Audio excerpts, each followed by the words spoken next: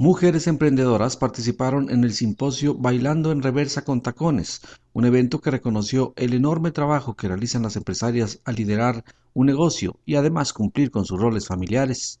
El evento tuvo como objetivo capacitar, motivar e informar a las más de 200 asistentes, por lo que se contó con la participación de varias ponentes que hablaron sobre la manera en que sobresalieron en sus carreras sin descuidar su condición de mujer.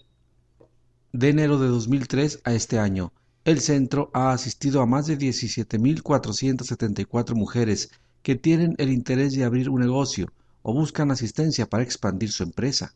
Las asistentes, que son dueñas de negocios, coincidieron que el trabajo de empresaria no es fácil. Sin embargo, resulta ser reconfortante saber que se han logrado las metas.